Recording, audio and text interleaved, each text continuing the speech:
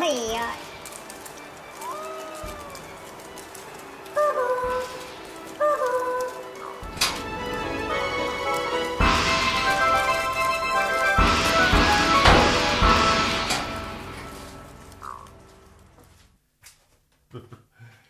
Hei kaikki!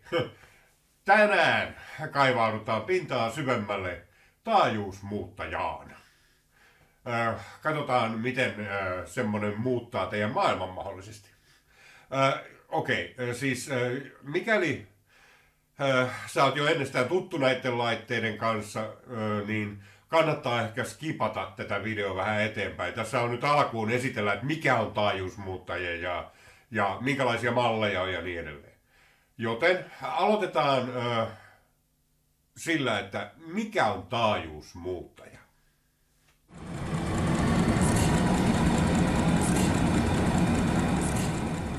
Sähköistämisen alkuaikoina ei vielä tiedetty, mikä olisi paras tapa jaella sähköä. Tasa vaiko vaihtovirta? Tästä käytiin aikamoista kilpailua USAssa Edisonin ja Teslan ja myöhemmin Westinghousen välillä. Kyse ei niinkään ollut tekniikkojen paremmuudesta, vaan patenteista ja ahneudesta. Onneksemme Westinghouse-vaihtosähköinen voitti, vaikka Edison käyttikin kaikki mahdolliset keinot, mukaan lukien propaganda, jonka mukaan vaihtovirta olisi tappavampaa kuin tasavirta.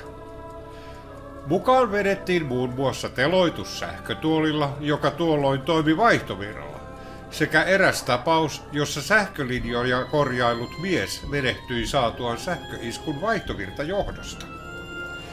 Edison myös todisteli vaihtovirran tappavuutta tappamalla hevosen vaihtovirralla.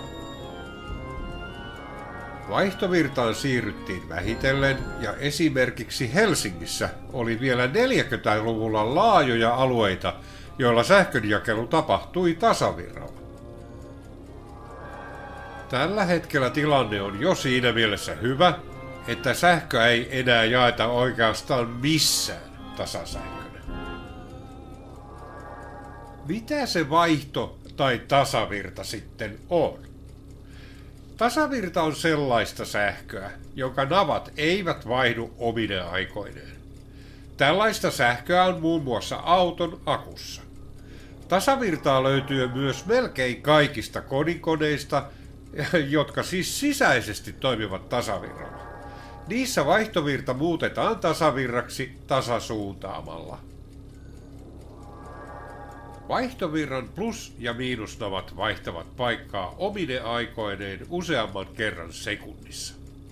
Itse asiassa näitä vaihtoja tapahtuu joko 100 tai 120 kertaa sekunnissa, riippuen missä päin maailmaa ollaan. Taajuudet ovat vastaavasti 50 tai 60 hertsiä. Jos piirretään viiva, joka kuvastaa sähkön napaisuutta ajan funktiona, saadaan tuollainen nätti aallokko. Tällaista aallokkoa kutsutaan siniaalloksi.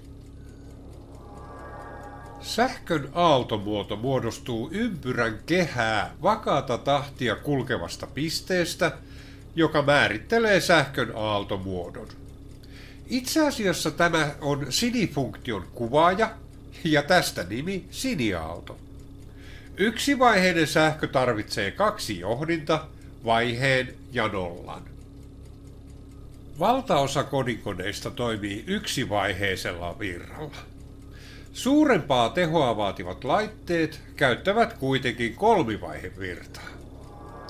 Kolmivaihevirta on aaltomuodoltaan täysin samanlaista kuin yksivaiheinenkin, mutta siinä on 2 johtimen sijaan 4. Vaihejohtimet L1, L2 ja L3 sekä 0. Aaltomuodot muodostetaan 320 asteen välein ympyrän kehään vakaata tahtia kulkevasta pisteestä, jotka määrittelevät vaiheiden aaltomuodon sekä niiden vaiheen.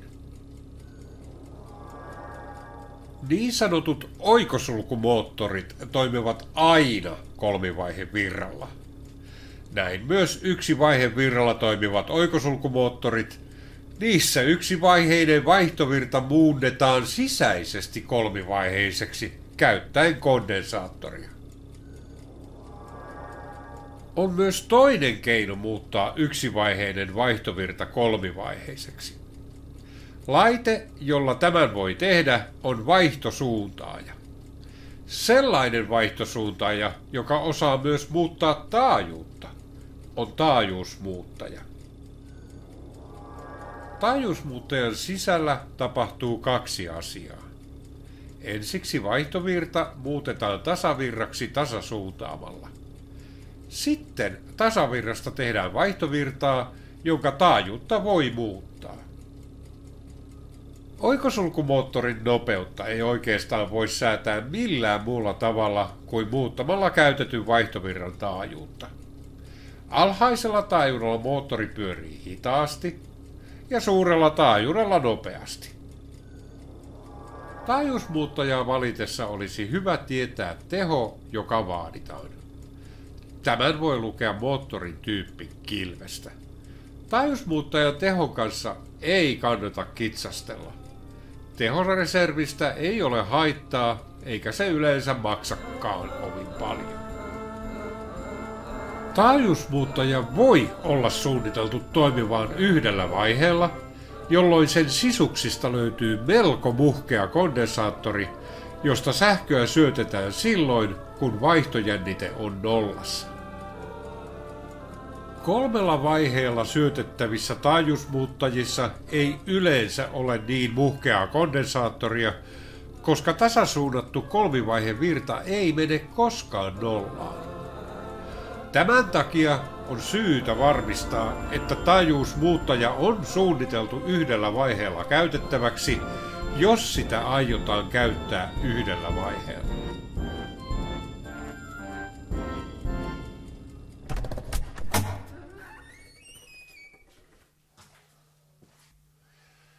Nonni, tässä on sitten nyt tämä taajuusmuuttaja.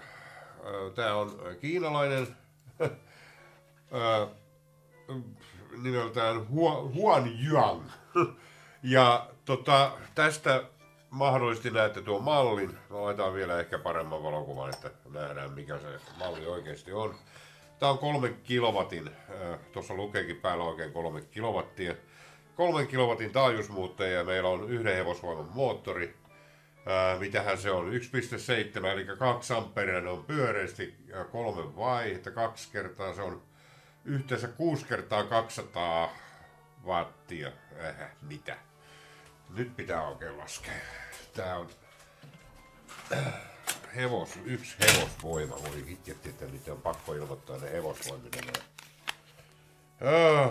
Okei. Siis mites tää nyt menee? 1,7 kertaa ja nyt joka vaiheessa on 240 volttia RM:ssä, eli 240 on. Jokainen vaihe on 408 wattia, maksimissaan kertaa 3 on 1200 wattia on suurin piirtein tuo moottorin teho. Eli tässä on aika hyvä marginaali. Eli sitä marginaalia on noin 50%, puolet liikaa. Se ei ole yhtään liikaa. Siis se on niin, että se on ihan hyvä marginaali. No mitä tässä nyt on sitten mukana? Mukana tulee tietysti tämmöinen käyttöohje, joka on itse asiassa ihan hyvä. Se on yllättävänkin hyvä. Tämä on kokonaan englannin kielellä, se on siinä mielessä huono. Sitten siinä tulee mukaan tämmöinen loota, joka on itse asiassa, jos haluaa tuon paneelin sijoittaa muualle, niin tämä on jatkojohto, joka kytketään tuonne sisälle. Ja tämän saa sitten laittaa johonkin. Ja sitten tuo paneeli menee tuohon reikään. Mä luulen, että me ei kyllä sitä paneelia siitä mihinkään siirretä. Okei, no sitten jos tänne alapuolelle katsoo, niin täällä nyt on tuon tuuletin. Ja sitten täällä näkyy sitä piirikorttia, vähän tuo vihreä tuolta alta. Siellä on näitä kondensaattoreita, eli 1, 2, 3. Nämä on kaikki rinnan nämä kondensaattorit, ja tää on paljon sitä on mikrofaradeita. voi vitit, nyt tosta näkee. 560 mikrofaradia per. Eli 1500 mikrofaradia 3 kertaa. Tai 1500 mikrofaradia yhteensä. Se on ihan mahdollisesti riittävä määrä. Se on kuitenkin, joka tapauksessa tämä on suunniteltu yksi vaihe käyttöön. Toki siitä ei 3 kilowattia kannata repiä yhdessä vaiheessa. Mutta se 1,5 kilowattia, mikä me tarvitaan, on ihan riittävä. Sen voi ottaa, ei haittaa yhtään. Sitten tässä on mahdollista säätää vähän sitä taajuutta tuosta päältä, eli nopeutta käytännössä. Ja mitähän vielä? No, se. Sitten tässä on ruuvit, jotka aukeaa. Nämä on, viimeksi kun mä tämmöisen avasin, niin täällä pitäisi olla, katsotaan onko siellä messinkiset noi upotukset tuolla muoveissa. Viimeksi oli, joka on itse asiassa ihan hyvä olla. Ja näiden ruuvien ei pitäisi tulla pois tuosta. Joo, lähtee. Eli tässä on tämmönen kansi. Ja no justi, sinne meni. Joo, CH-A.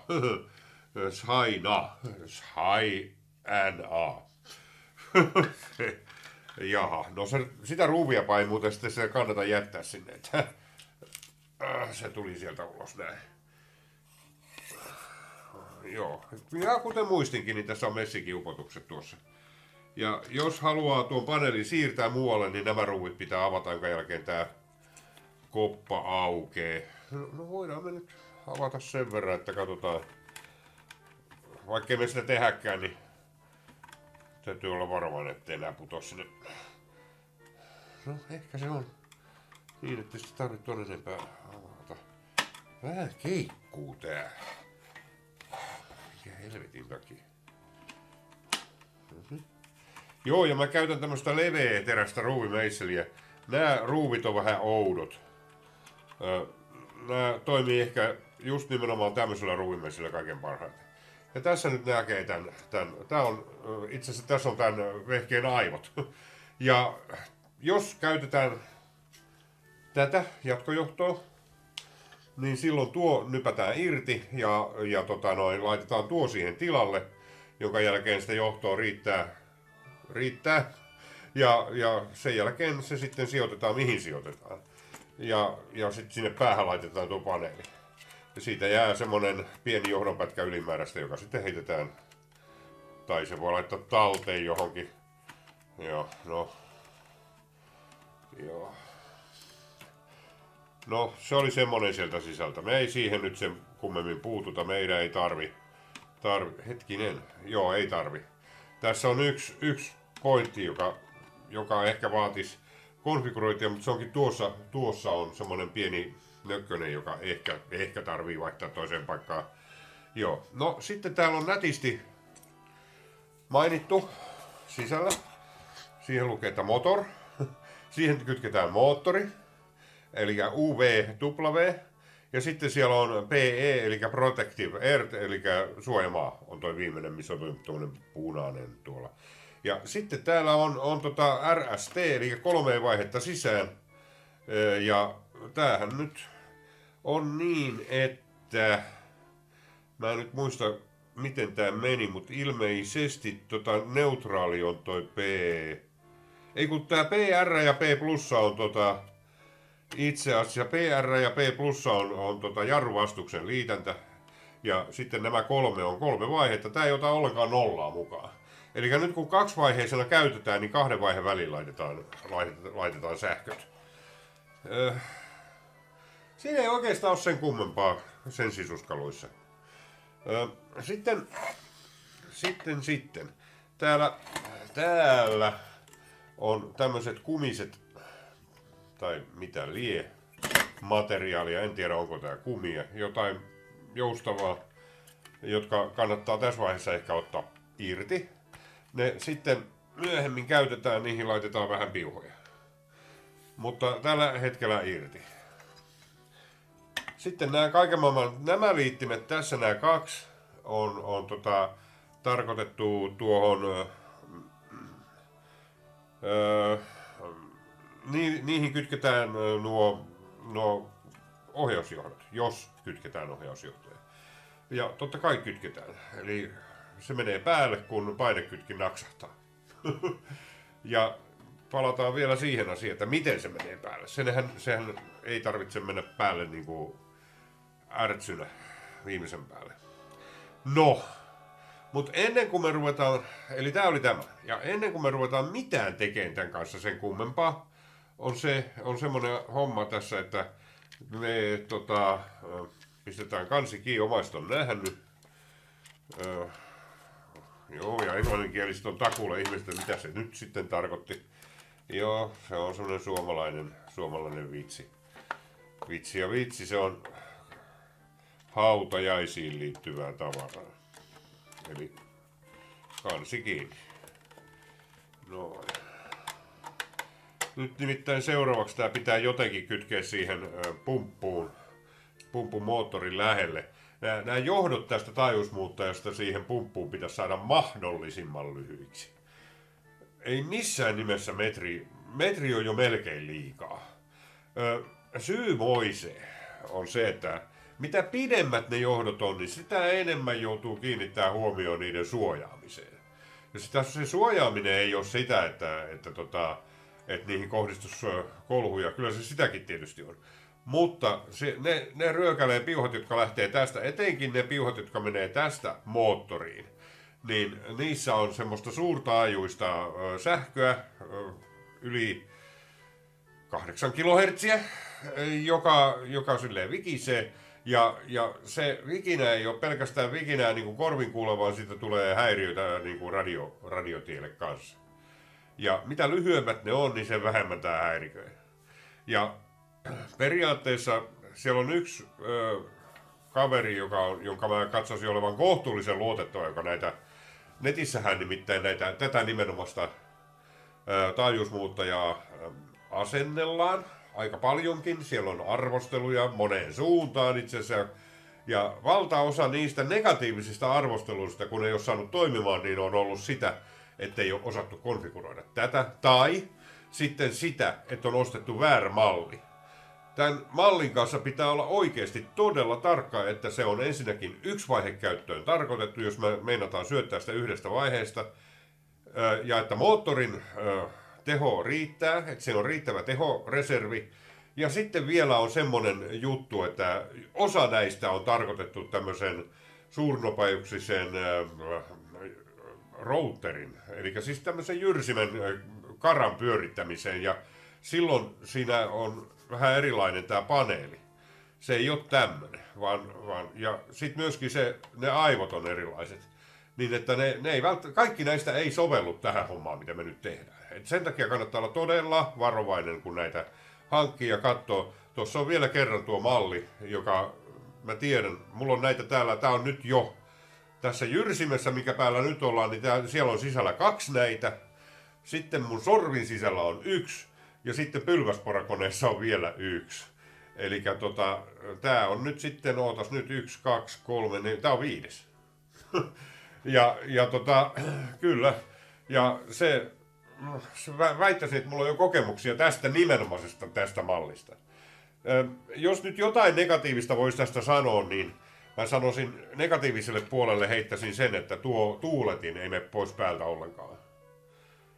Tää ei ikinä kuumene. Mä en ole koskaan niin kuin, päätynyt tilanteeseen, jolloin tää olisi kuumentunut, että tuota tuuletinta olisi tarvittu.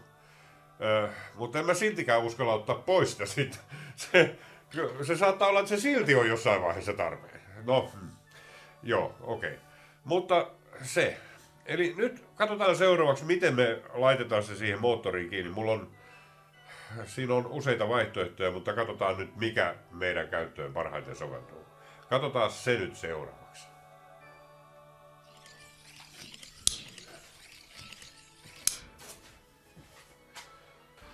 Okei, tässä on nyt tämä moottori. Mä otin pois täältä sen kompressorin sen takia, että se oli niin hullu tasapaino. Se on keikku mielettömästi.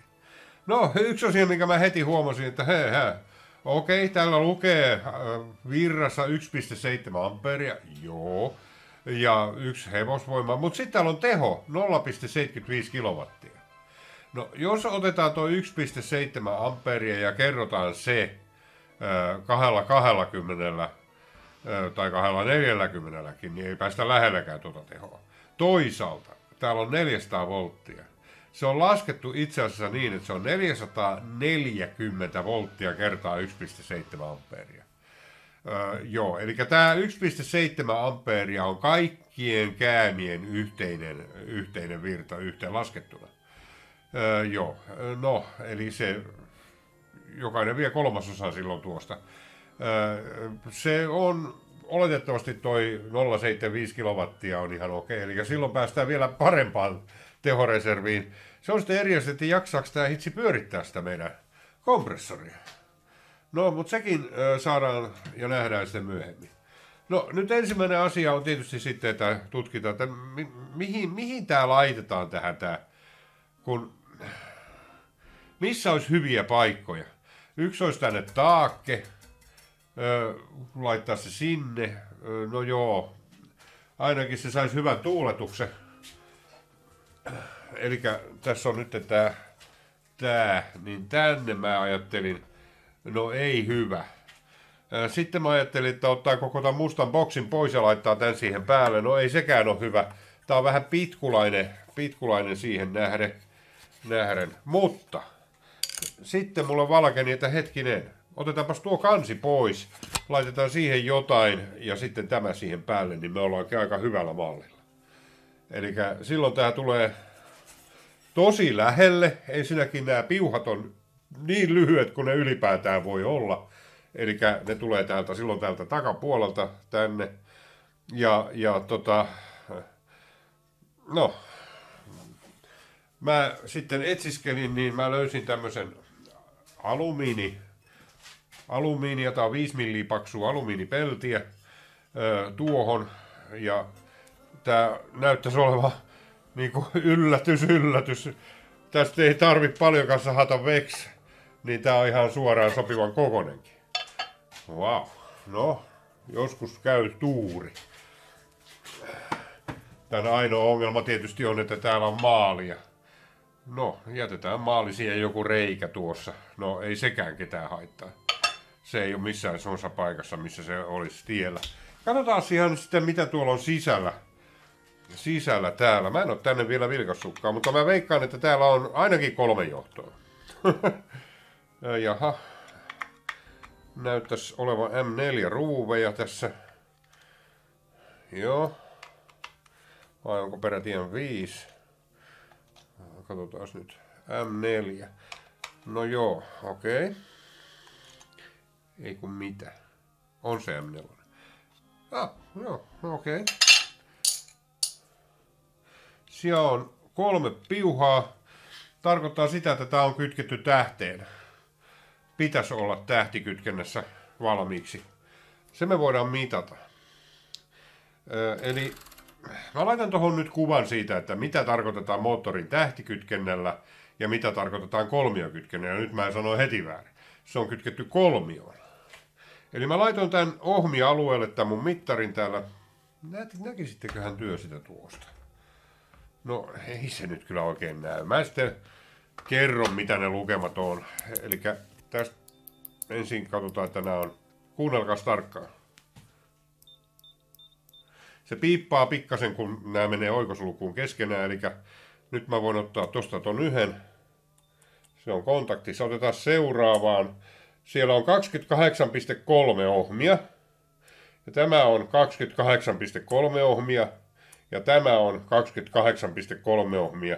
Eli kaikki mahdolliset kombinaatiot tästä niin on 28,3 ohmia, joka tarkoittaa sitä, että se on kolmioon kytketty. No sitten mitä ihmettä nää on? Täällä on 2 tämmöistä johtoa. Katsotaanpa, onko näitä kytketty yhtään mihinkään. Saisinko mä jotenkin sen? Mikä tää oikein on? Tässä moottorista ei nimittäin tullut kauhean paljon papereita mukana. Tää on oikosulussa. Okei. Ei ole tuon oikosulussa, eikä ole tuon oikosulussa. Se voi olla, siinä on 2 vaihtoehtoa, mitä tää voisi olla. Se voisi olla se voisi olla lämpösuoja. Tää katkee siinä vaiheessa, kun moottori kuumenee liikaa ja sitten se pysähtyy. Kontaktorille kytketään sitten. Tai tämä on toinen on se, että kun tämä saavuttaa riittävästi kierroksia, niin tämä aukeaa tämä kontakti. Ja sitä voi käyttää silloin, kun tämä kytketään semmoiseksi niin kuin yksivaihesähköön. Ja käytetään käynnistyskondensaattoria. Yleensä moottorin käynnistyskondensaattori on paljon suurempi kuin käyntikondensaattori. Eli kun se saavuttaa riittävän tehon, niin se kytkee käynnistyskondensaattori irti ja sitten sinne jää jäljelle se pelkkä käyntikondensaattori. Se on toinen mahdollisuus, mitä nämä johdot on. En lähde tutkimaan, mitä ne on. Sillä ei ole tuon pölähtäväistä merkitystä meidän projektin kannalta. Riittää, että meillä on 3 vaihetta ja ne on kolmiossa, joka on just oikea tuohon meidän taajuusmuuttajaan. Ja nyt seuraavaksi sitten varmaan tämä näyttäisi itse asiassa hyvinkin sileältä. Että jos tämä tulee tähän päälle näin, 4 ruuvia, ja siihen tulee päälle taajuusmuuttaja, niin siinähän se. Siellä on hyvin lyhyet johdot tulee, ne on nätisti siinä ja tämähän on viimeisen päällä. Juhu, ainoa tietysti on, että tässä on maalia. Ja kun mä oon vähän laiska, niin mä jätän sen maalin siihen. Ei se varmaan ketään haittaa. Vois sen irrottaa ja tämmönen hieno vasaralakkaus. Mutta minkä ihmeen takia? No, en tiedä. Okei, tuo pitää nyt sahata tuosta. Tämmönen menee muuten, tämmönen alumiini, tämmönen paksu, niin menee oikein hyvin tuommoisella pistosahalla. Se sahaa tosi näppärästi tätä. Se. Siinä vaan kannattaa sitten pitää vähän pienempiä kierroksia, ettei aja kauhean kovilla kierroksella. Silloin se terä nikeltyy tähän alumiiniin. Siihen voi myöskin laittaa vähän jotain sellaista, mikä estää sitä takertumasta. Tässä on erilaisia vaihtoehtoja. Mulla on itsellä semmoista kuin Boe Lube, joka on kuivaa. Se on semmoista niinku, näyttäisi, että se on teflonpölyä. Ja se estää tätä tarttumasta hyvin siihen terään kiinni, eikä sotke paikkoja.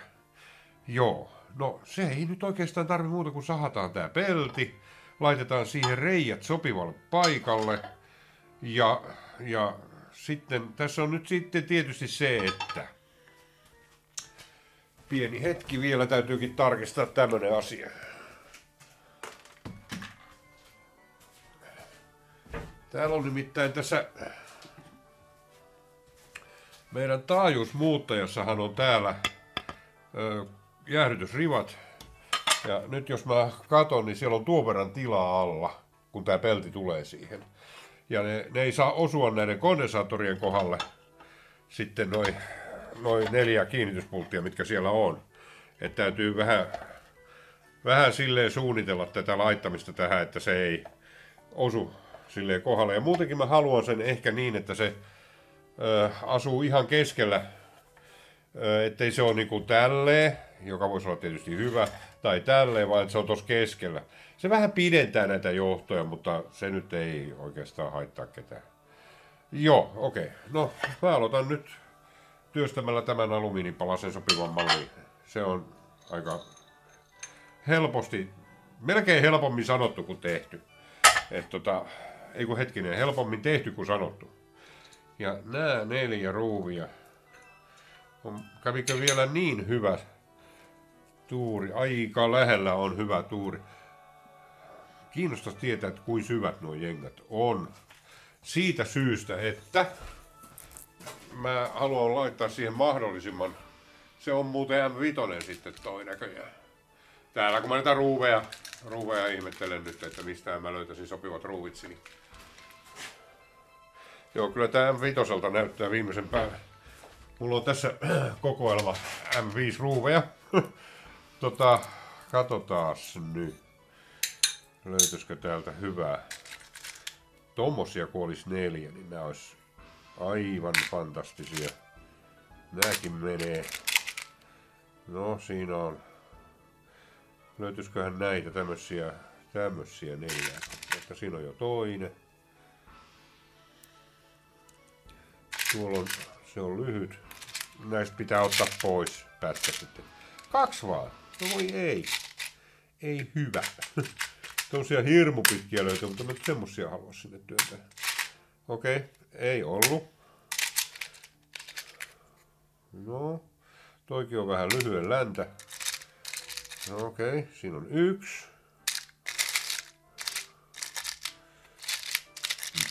Voi ei.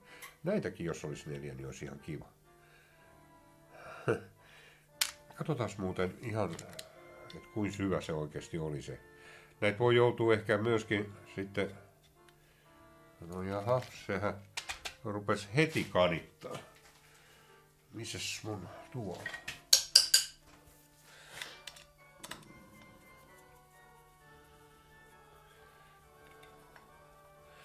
Okei. Tää meneekin yllättävän syvää. Noin syvää. Se on nimittäin, ehkä on syytä, no.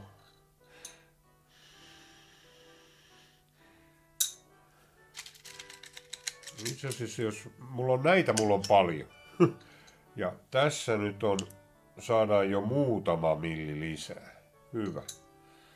Ja näähän on hyviä tähän. Näillä mä sen laitan. Joo. Noita 4 siihen, niin se on siinä. Selvä. Ne löytyi. Mitäs vielä? No nää mä otan nyt talteen täältä. Tänne. Sinne meni. Joo.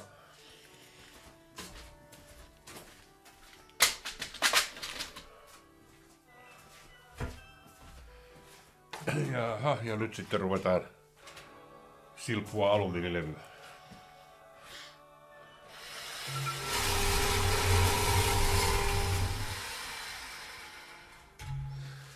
No niin, nyt mä kiinnitin sen tähän pylväsporakoneen pöytään kiinni tämmöisellä ruuvipuristimella niin, ettei se lähde mihinkään karkuun.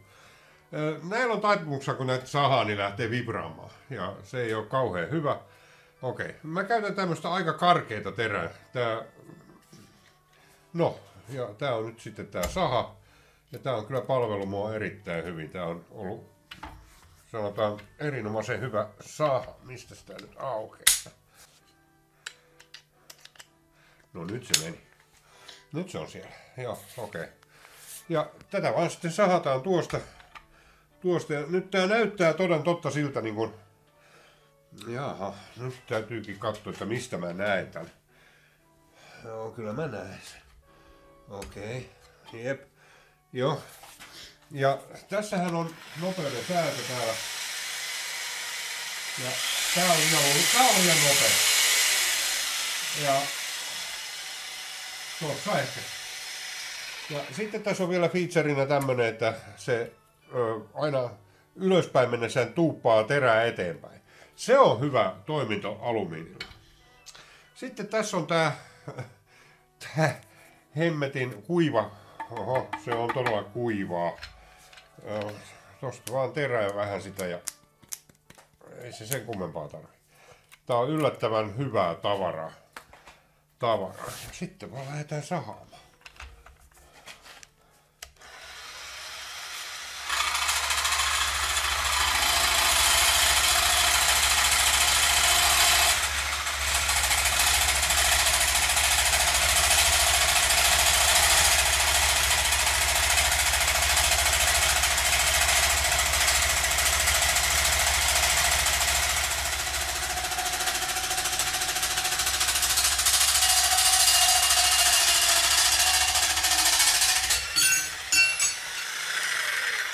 Ja siinä. Ei se nyt ihan suora tullut. Tosta näkee, että siinä on vähän ylimääräistä, mutta tuohan pystyy viilaan pois. Karkealla viilalla. Tuohon ei muuten ihan hienoa viilaa. Niin kuin huomattiin, niin tää perhanan mönjä, niin mä en tiedä mitä tää on. Mutta tää on todella hyvä estämään ton, niin kuin sitä ei tarvii edes paljon laittaa siihen. Se ihan pieni määrä riittää. Ja se estää tuon terän nikeltymisen kiinni alumiiniin. Siloli toimii kanssa, mutta se on sottasta puuhaa sitten. Tästä ei jäänyt mitään niin kuin jäämiä. Mä en tiedä, tää on melko varma, tässä ei sanota mitä tää sisältää, mutta mä väitän, tässä luetaan apply a small amount. Ja tosiaan tätä ei paljon pidä mennä laittamaan. Ja se estää, en tiedä miten se toimii tai mitä siinä on, mutta hyvää tää on. Sitten mä seuraavaksi viilaan tuon suosin.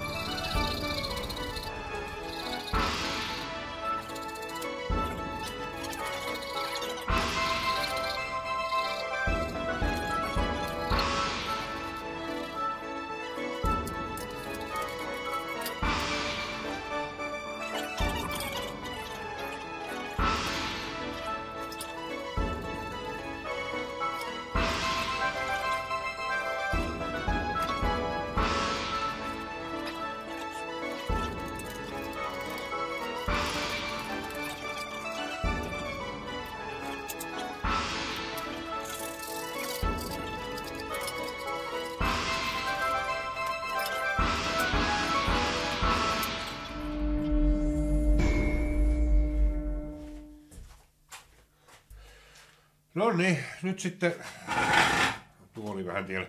Nyt sitten merkitään niin kuin paikat tätä varten, eli sen moottorin kiinnitystä varten ja myöskin tätä taajuusmuuttajaa varten. Ja nyt mä huomasin tämmöisen pikkujutun, että jos mä laitan tän tänne keskelle, näin, niin aina joku niistä ruuveista osuu näihin kondensaattoreiden kohdalle. Ja jos semmoinen ruuvi osuu kondensaattorin kohdalla, niin täällä on niin vähän tilaa, ettei sinne mikään ruuvi sovi väliin. Eli tosta näkee suoraan, että siellä on millitilaa, se ei riitä. Eli mä en halua sellaista missään tapauksessa. Joten mä laitoin tämän tähän päälle ja vähän piirtelin tuolta alta, että mihin ne kondensaattorit niinku osuu tuolla alla. Sieltä alta näkee sen verran. Ja siihen tuli tuommoinen viiva, eli tuon viivan tuolle puolelle ei parane mennä. Eli tää tulee silloin ei tuohon, vaan mielellään ehkä johonkin tuohon. Tuossa on varmaan aika lähellä sopiva paikka. Ja sitten tietysti keskelle. No tää, että miten tää nyt menee suoraan, jos mä silmimäärin laitan, niin se menee riittävän suoraan ehkä niinkin. Mutta laitetaan nyt tämmöisellä ja siis sen, että se on vinossa, niin huomaa heti. Mutta sen, että se ei ole niin kuin täysin keskellä tämä, niin sitä ei huomaa. Se on erittäin vaikea huomata. No nythän se olisi siinä aika lähellä, joten merkitään vähän näitä. No haloo. Onkin, no tulee sinne piste. No, ei tullut tuohon. No. Hyvä juttu. No nyt tuli piste. No voi jumalista. Eihän tää toimi. Ne on varmaan 4,5 millin reijät. Niin mä luulisin. Ei kun 5,5 milli. Kokeillaan 5,5 millisellä poralla. Minkälainen tuntuma siinä on. Joo. Aha. Tää tykkää liikkua. Jääkö jälki? Jää jälki, hyvä.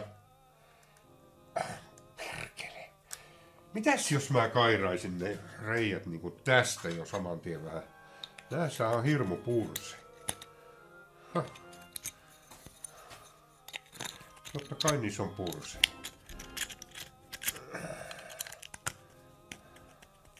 Voi vittikin, varsinkin tää reikä oli ihan onneton. No niin, yes. Jos nyt vaikka saatais ne paikalleen sinne. Se oli tuolla kohdalla. Noin. Joo, nyt onnistuu. Joo, ja nyt sinne jää ihan jälki. Joo, siellä on 4 jälkeen. Mä vielä rengastan tuon tuosta, että mä löydän sen. No. Sitten pitää varmaankin niihin pitää työntää vähän jotain, mutta katsotaan nyt sitten vielä tämä. No nythän tää tulee tähän näin päin, elikkä niin kuin siis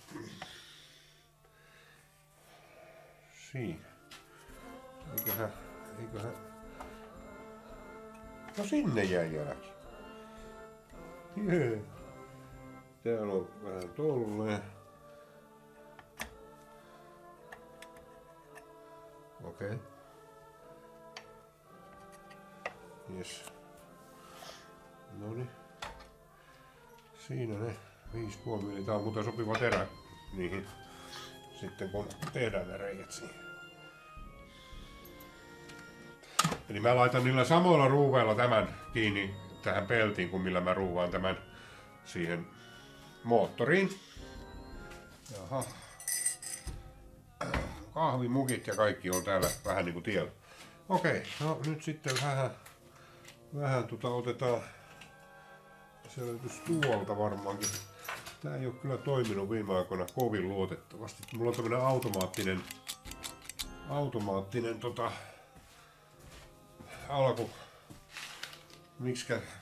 automaattinen pistepuikko. Ja se automatiikka ei nyt toimi siinä kauhean hyvin. No joo. Okei. No yllättävän. Kyllähän nyt toimii, kun sitä syyttelee. Oisko kenties jotain Kato, nyt se tekis. Tää ei aina toimi. Se vähän tuppaa.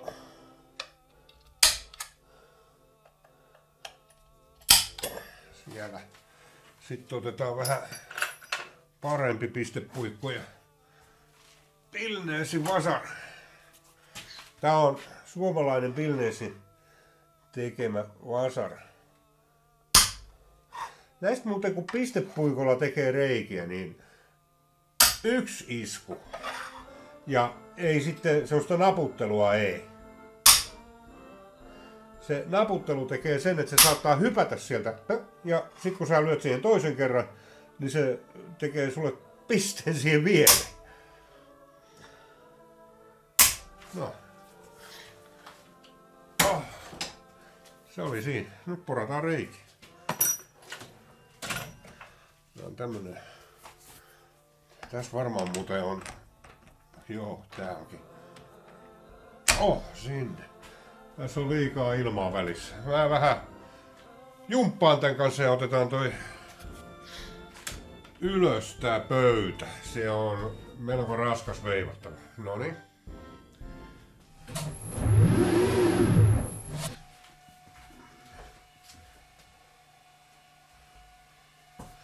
No niin, porrataanpa sitten muutama reikä. Joo.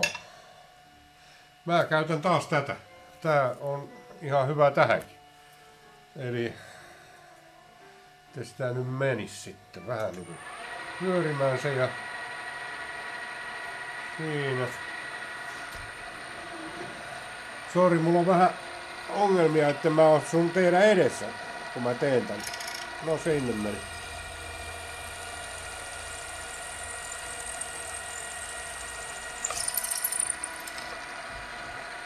Reikä numero 1. Okei.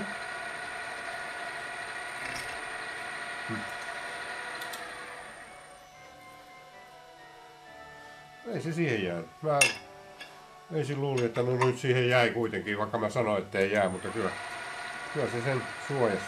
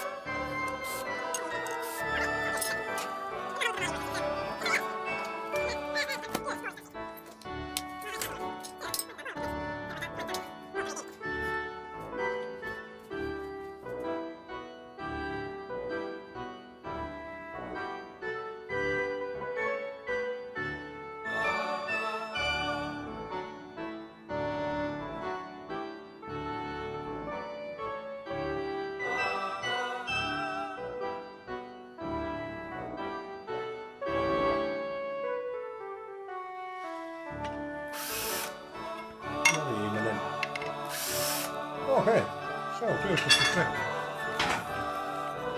En mä halua tuota maalia poistaa siitä, se saa jäädä sinne. Vähän työläs poistaa siitä. Mä oon laiskalla tullut. Selvä. Laitetaan kovalumet veksi. Ja ruvetaan laittaa moottoriin kiinni.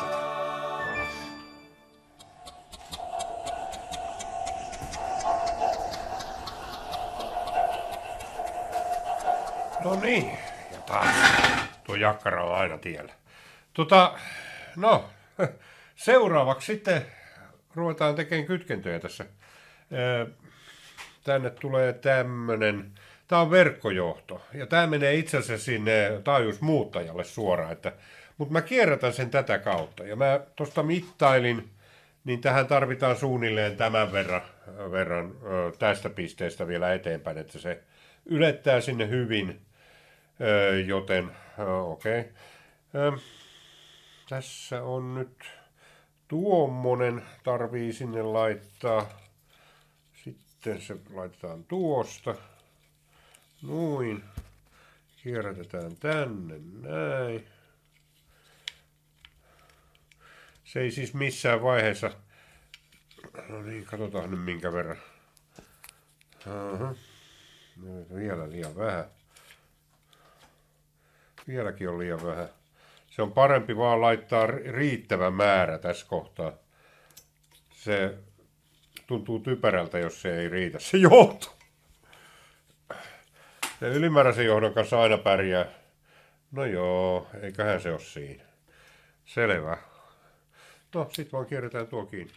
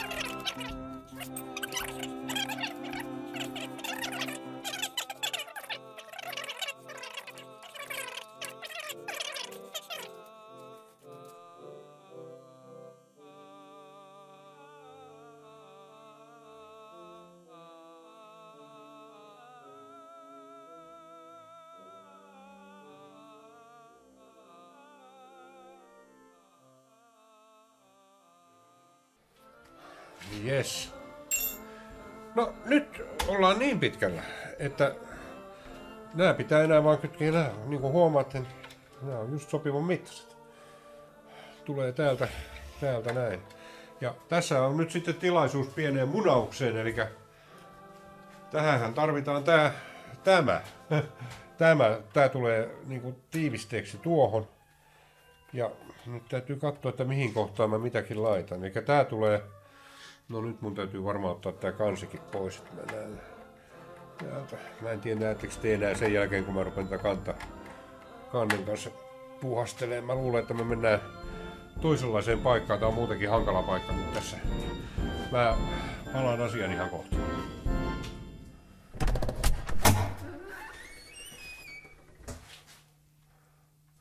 No niin, ja homma jatkuu. Nyt sitten otetaankin näitä ruumimeisseleitä vähän täältä tänne.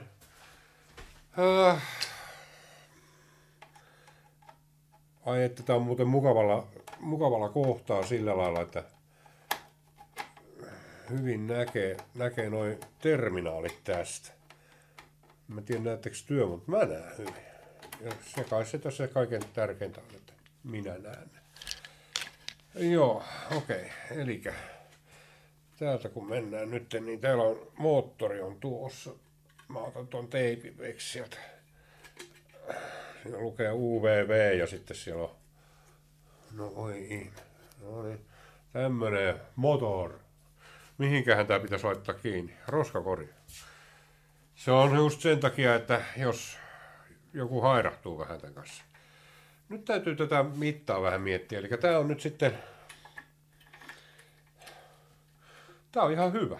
Okei. No, nyt tästä seuraa kuorintatekniikkaa. Eli tämmöisen johdon kuoriminen, niin mä teen yleensä niin, että mä taivutan sitä vähän näin. Ja sitten mä hyvin varovasti tuosta päältä.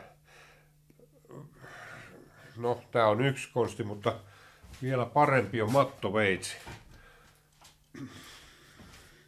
Ja sitä ei hangata siihen, vaan sitä painetaan. Nyt kun tää on tälleen pinteessä tää kuori, niin se leviää siitä, jos tää veitsi on terävä. Ja veitsihän ei ole, on se terävä. Se ei vaan nyt ensi alkuun meitä. Sitten mä taivutan sitä hiukan toisesta suunnasta. Näin. Ja jatkan tota viiltoa tuosta. Tarkoitus on, että ne sisäpuolella olevien johtojen eristeet ei menisi rikki ja tämä mattopuukko on tylsä. Sillä ei saa mitään muuta aikaa kuin vahinkoa. Okei. Nyt niin kuin näkyy, niin tää on tällä tavalla näin jo tuosta rakosellaan. Eli nyt vielä tämä reuna täältä samalla tavalla vähän taivuttamalla. Se niin kuin repeää toi päällimmäinen eriste. Eli mä näillä vaan noin nyt se repesi. Eli nyt se on kokonaan irti, jonka jälkeen tää voidaan vetää tästä pois näin, tämmöisenä ihan sukkana. Sitten me etsitään täältä se nelosjohto. Täällä on, joku näistä on numero 4.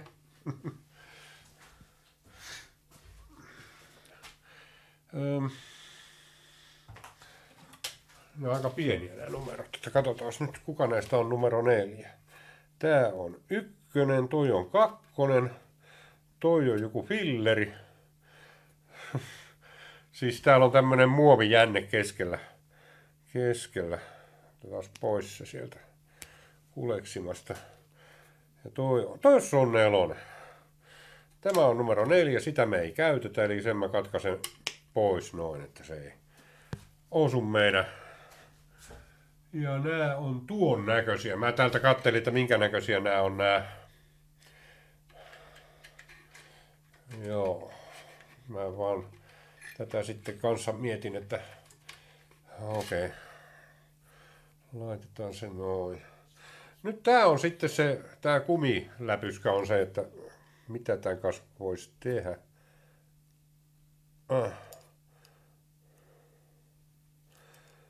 Mä luulen, että mä laitan ne molemmat tuleen täältä toisesta reunasta.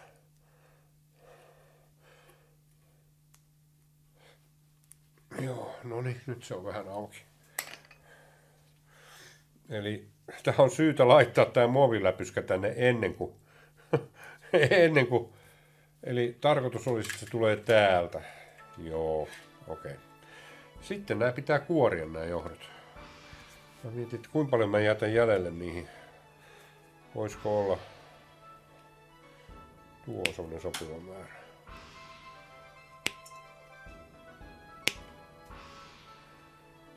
Ja näistä voi 2 joutua vaihtamaan keskenään. Ja tässä tapauksessa mä en käännä niitä kaksinkerroin. Se näkyy olevan sen verran pienet noi liittimet, että sinne ei mahdu kerta kaikkiaan. Tuon maajohtimen kanssa tulee 2.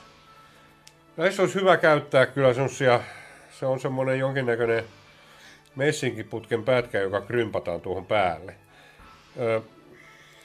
Mulla ei semmosia ole. Harmi. Katsotaan nyt sitten ensimmäinen johto. Joo, kyllä se sinne saa. Täytyy katsoa, että tää menee. Tää on vähän. Okei. Selvä. Ja nyt mä en käytä niitä pihtejä, kun tässä ei ehkä tarvitse käyttää. Ai että, tää näkökulma on hyvä. Yleensä näitä ei pääse katsomaan tämmöisestä kulmasta. Ja tää on kyllä nämä ruuvit on. Ja kyllä mä nyt itse asiassa joudun niitä pihtejä käyttämään. Ei nää tänne mene ilman. Että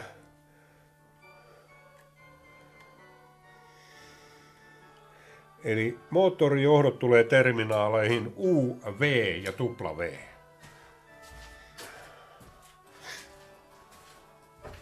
Jos ne laittaa muualle, niin huonosti käy. Ei toimi tai kärähtää koko vehje. Sitähän me ei haluta.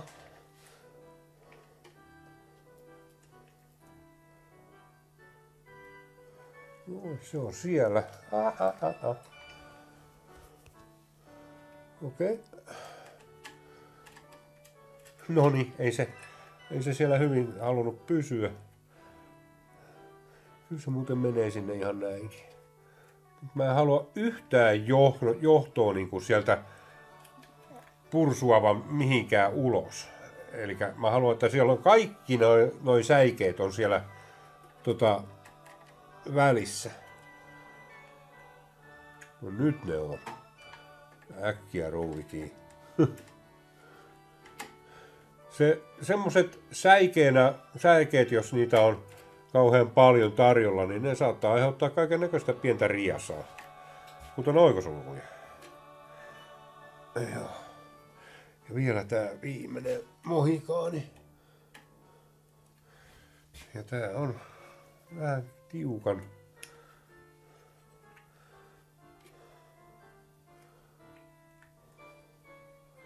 Okei. Siellä. Ja nyt ei ole yhtään säijettä ulkona. Kaikki on siellä välissä. Hyvä. Tässä kannattaa myös sitten tsekata silleen, ettei purista sitä muovia. Se muovi on hyvä eriste. Vitsi, nämä ruuvit on kyllä ihan mälsiä. Onko nämä niin, että tähän sopii peräti tähänkin tämä? Joo! Paljon paremmin. Siis tää on ihan uskomatonta. Tämmönen karmea ruuvimeisseli on parempi tuonne. Okei, no nyt siellä on ne 3 johtoa. Maajohdon mä jätän vielä irti, koska se tulee sinne tulee. Ja mitä varten? Tähän on joku vetänyt sellaista punaista lakkaa päälle tähän maajohtoon. No, siihen on vedetty. Sitten me tarvitaan tämä. Ja sen mä laitan nyt sitten tältä puolelta. Tuosta noin. Ja tää menee niinku minkä tahansa 2 vaiheen väliin, nää 2 tästä. Ja maajohdon mä jätän noin pitkäksi. Hyvä. Nää mä voin lyhentää mahdollisesti tosta. Ja nää on sen verran ohutta kamaa, että nää mä laitan kyllä kaksinkerroisin. Nää on 0,75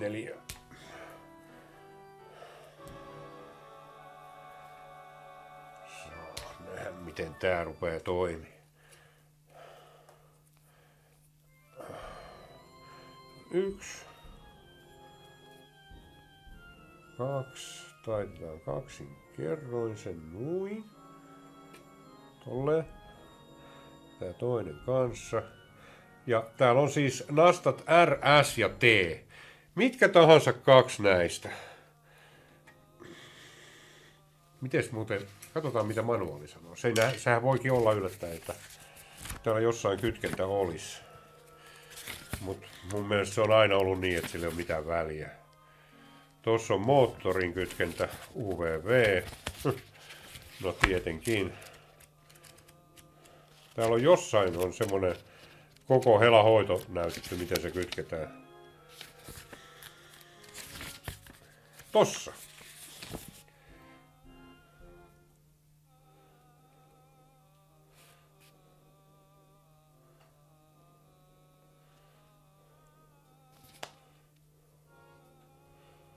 Input power. Input terminal. Joo. For single phase connected to any two phases. Eli siis mitkä tahansa kaksi, niin se on okei. No. Sitten me kytketään sieltä kaksi. Kytketään nyt sitten vaikka, jätetään tää ihan reunimainen kytkemättä. No, kiristetään se ja sitten laitetaan S ja T. Eli täällä on siis kolmivaihe tasasuuntaja sisällä. Se tarkoittaa sitä, tuo teksti.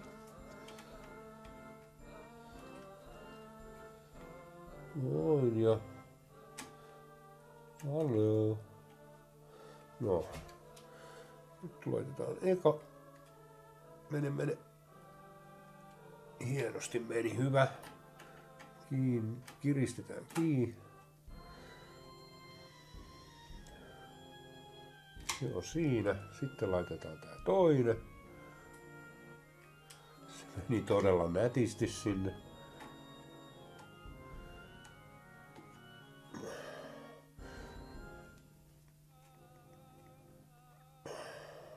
Noin. Sitten meillä on maajohtoja täällä.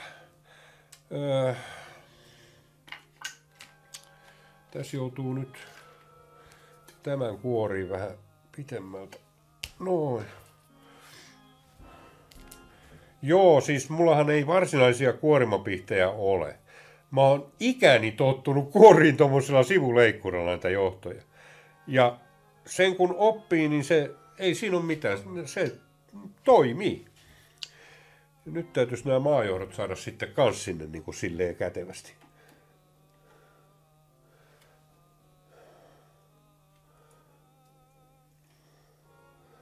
Voi vititti, että tää on... Kun pitää saada molemmat sinne nimittäin. Sekä... Noniin, nyt. Jee! Hyvin puristuu. Hei, ne on siellä. Piuhat on kiinni ja nyt mä yritin tehdä tän niin, että nää saa tänne ängettyä jotenkin ja pungettua. Näin.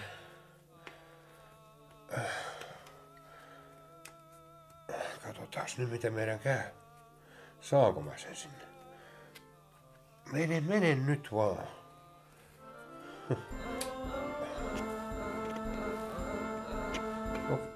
Okei. Just.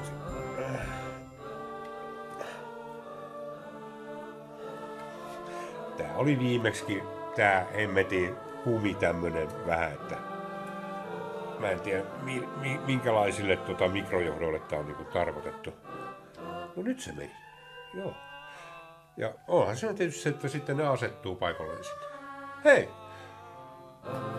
Se on kytketty. Me voidaan testata sen. Tästä tulee interessantti. Noniin, joo, testataan.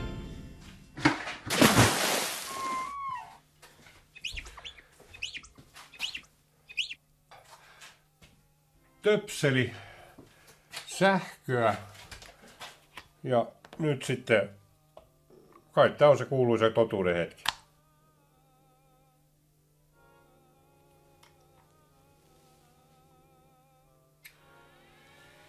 Mä jo luulin. Se kestää oman aikansa. Okei. Katsotaan muuten pyöriikö tää. Ei. Stop. Joo. Pyörii. Pyörii vaan pirun hiljaa. Ha!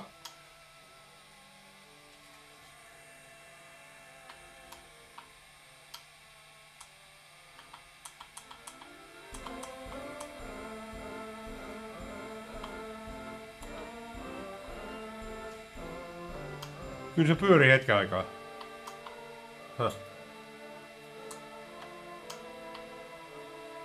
Rev. Ruud. Hertsit. Nyt pyörii, mut pyörii niinku tosi hiljaa. Ja ei pyörinyt kauaa.